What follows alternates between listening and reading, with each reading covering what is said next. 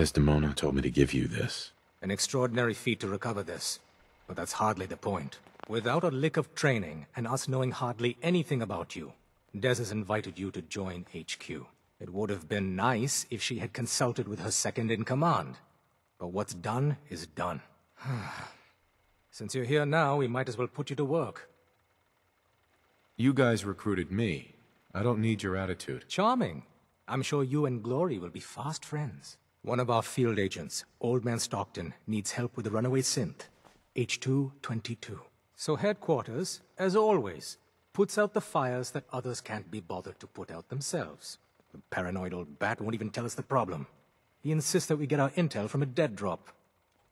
So, is there anyone you like? Or, more to the point, is there anyone that likes you?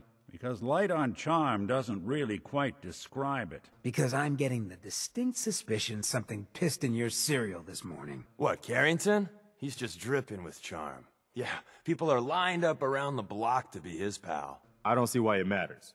We're not here to make friends. I don't care who he likes. He's helping synths escape the Institute.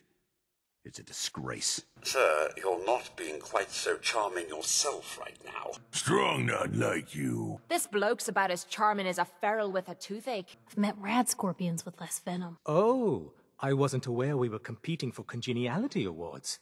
I thought we were rescuing synths. My mistake.